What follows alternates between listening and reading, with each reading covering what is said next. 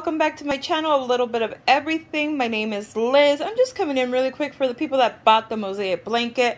This is how I did mine. You could put your house, couple gates, another house, couple gates, another house, and then this is the end, right? So I'm coming in just to show you guys how I'm doing my clouds in the sun. I started on the pattern here. This is where I'm starting on my blanket, okay? So that's what you see here is the start of those clouds. I did this repeat row. I did it once, twice, and then 3 times. And then here where you see these marks is where my sun's gonna be.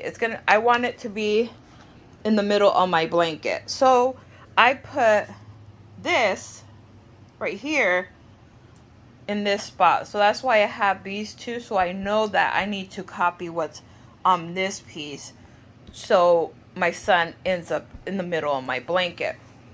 And then here's the repeat of this, of just the clouds. They have more clouds going up. This is just a couple clouds and the sun. So you guys could do the same. You guys can actually put the sun wherever you want and just copy this on the rest of your blanket. Or if you want multiple suns, you could just do the whole pattern without having